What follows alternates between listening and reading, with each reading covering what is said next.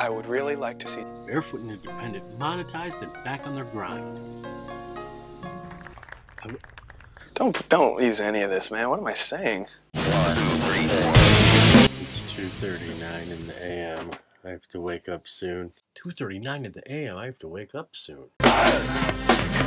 Episode 60. I shouldn't post this. How are you? Did you hear we got demonetized for the third time? 1, 3. That's not cool. I have a VHS shirt on. It's too stiff. I better just slicken it up and it'll... Our love for this week is this. What it sounds like to be a young girl interviewing Mike Patton. You know, rated G album. It's a moment. My hate for this week is Pete Holmes. Wait, what? Our song of the week is April the 6th, 2005. That's the song of the day. Take it or leave it. And our subscriber of the week is Scooped Mids. We had a segment on the Christmas episode called Corrections and Omissions. You better fix this shit right now! Corrections and omissions. Can I give you one right now so my little brother will get off my back? Jockey full of bourbon. Everyone knows it's the opening of Down by Law. Down by Law, one of his best performances. But I wasn't, there's so much Jim Jarmusch, there's Down by Law. And then, the same character in Down by Law, played by Tom Waits, Mystery Train. In Mystery Train, he's the same character that he was in Down by Law, just over the radio. Isn't that awesome? I love the 90s. And then Night on Earth, thank you, Tom, for the film score. There's so many... So that's what? Down by Law, Night on Earth, Mystery Train, Coffee and Cigarettes, the new zombie film, which I haven't seen, so I'm not even going to front. I don't even know what it's called, so you can take my word for it that I don't know. Anyways, they're synonymous. Cut to that famous picture of them sitting where Tom Waits is like super leg crossed. Those guys are so awesome. I digress. Now I'm getting off on a tangent because my brother got in my head. No, I'm not here to talk about Tom Waits and Jim Jarmusch. Well, I guess kind of I am. Jeez Louise. We're here to talk about Jockey Full of Bourbon. When I was on tape saying, didn't I just hear this in a movie? So my brother's like at home screaming at his television set saying, Down by Law, Down by Law. No shit, Ryder. I know that everyone knows the Jockey Full of Bourbon is that's how everyone first heard that song. And it's just like the best opening, black and white. I wasn't talking about all the uses of Jockey Full of Bourbon. I was literally saying, I just watched a movie the other day and this was in it. But I was right. I was right in my thinking because my thinking wasn't talk about the opening credits of Down by Law, which is Tom Waits and Jockey Full of Bourbon. No, it's not what I was talking about. I was talking about I just saw it in a fucking movie and I was right. Things to Do in Denver When You're Dead. It's the opening credits. That is fucked up. If some amazing film opens with a certain song, then it's been done. You can't do it. You can maybe use that song in a different scene in your movie. I probably wouldn't, but that's okay. But you can't open your film with it because that's a song that's been known for opening with it. It makes no fucking sense. Shame on whoever made Things to Do in Your Denver When You're Dead and the whole genre, the post-pulp fiction genre. Shame on all of you. That is so weird. I'm going for originality. Are you? Are you? Because you're ripping off QT and you're ripping off JJ. I've never called him JJ before. I've worked with Jim Jarmusch. My first professional gig ever. It was the first gig before I talked about last week, the Soft Bulletin with Flaming Lips. It was the gig right before it. My first job out of film school and my second job out of film school. And look at me now. A piece of shit. Fat, ugly, dumb, broke, worthless. But back then, I was like, is this what my life is going to be like? Goal? I don't have any goals. What am I saying? I worked on Ghost Dog, which is Jim Jarmusch, press kit stuff. My first job ever was editing the RZA of the Wu-Tang Clan. I got to cut up the RZA. I also did Forrest Whitaker, but Kevin Robinson, who was the head of the editing room, I was second. He got first choice, and so he picked Jim. We got footage sent to us, raw footage of just a flat interview, no camera movements, just locked down. One of Jim, one of Reza, one of Forrest Whitaker. What am I talking about? So what am I saying? I'm so fucking tired, and I'm so demonetized that I don't even care. My hate for this week, let's just jump into this really quick because it's easy. Pete Holmes, when we first started The Love and the Hate, episode 2, this is episode 60, so 58 episodes ago, the first love ever was Pete Holmes. Now he's got himself a slot in the hate.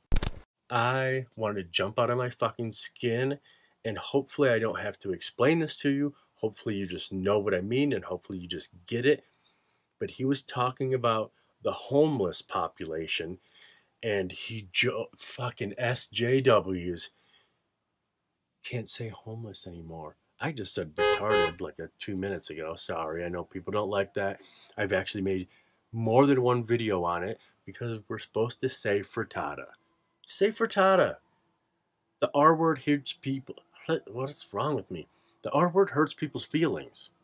And here I am just willy-nilly busting it out. But I'm talking about myself. So sorry that I used a word you don't like. Go talk to Pete Holmes about it. Because the unhomed. Oh, the unhomed? The fucking unhomed? The unhomed. Really? You got so mystical in your new... Enough. I'm not even going to go into it. Shame on you. Dumb. I understand the reason why not saying things and changing things and adapting. But some things are just too far, bro. Bro.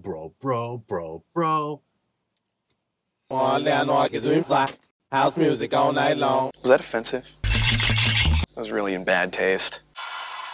Let's do Song of the Week. Okay, so back in 2005, the Mike Patton band Phantomus, they scored the month of April. You heard that right. Some people score films. I've had non-profit organizations score my yard sale. This band, they scored April. There's a song for every day. I was born in April, not April 6th. The whole album's amazing. Just count your blessings. You don't have to be born in April. Just listen to it. Best cover art ever. Packaging, box, and all that stuff. Don't you love my David Lynch phone? It'll turn off in a second.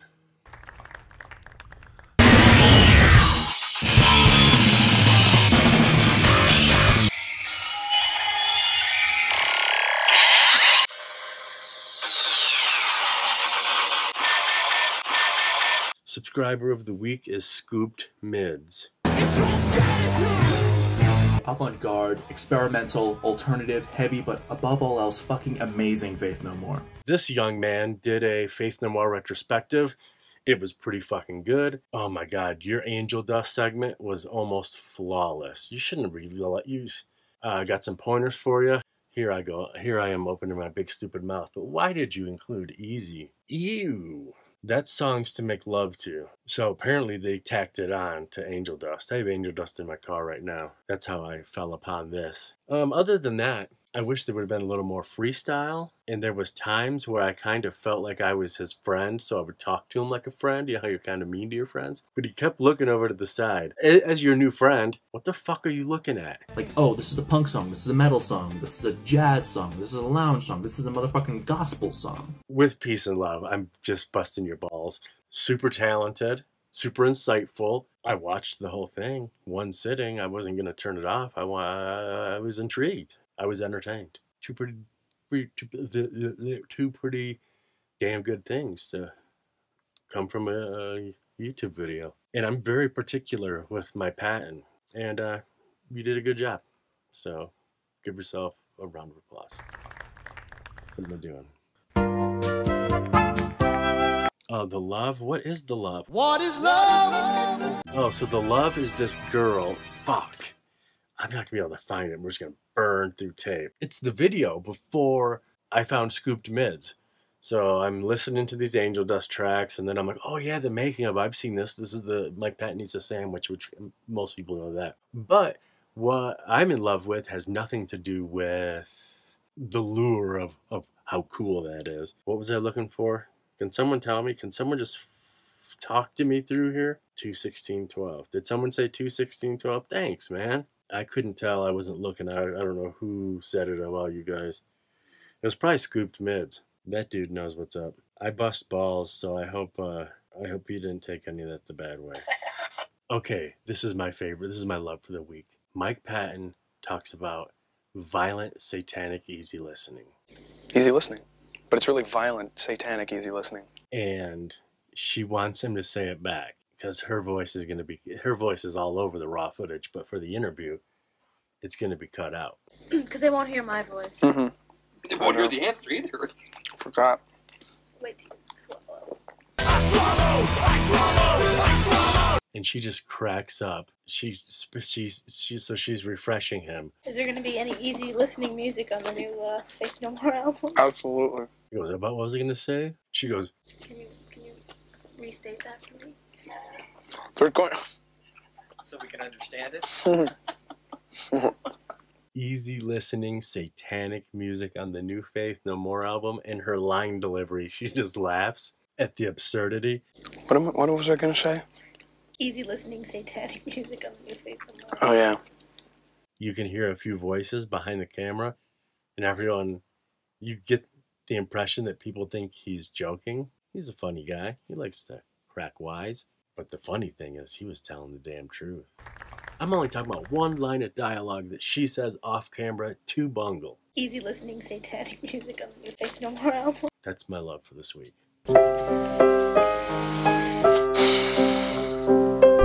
Anything else? I have a VHS shirt on, and I have no pants and no underwear. So what? So last week, I heard I was crazy. Did you guys think it was crazy? Oh, this is an awesome way to end this. This is my new favorite quote. It is from an adult film, which I can't touch. Hey, you're getting your cock sucked, kid. I can't say that. I'm getting it all off my chest. I can't say that in the G-rated porno intros. You're getting your cock sucked, kid. Is looking at you, kid. But Janie Robbins saying, you're getting your cock sucked, kid. She's my favorite. We just did 2 of her films back to back. The first 2 of the 101. Summer Camp Girls and Private Teacher. So this new quote, not from either one of those films. This is how I'm summing up my life right now. It's so hard to say I love you when you're sitting on my face. So this is a good one. This is a good one. It's Patton heavy. Is this the Mike Patton episode? All right, thanks for watching. Thanks for watching. And for the love of God, please remember, everyone, it's hard for someone to tell you that they love you. If you're sitting on their face, come on. Let them talk. Let them breathe. It's a two-way street.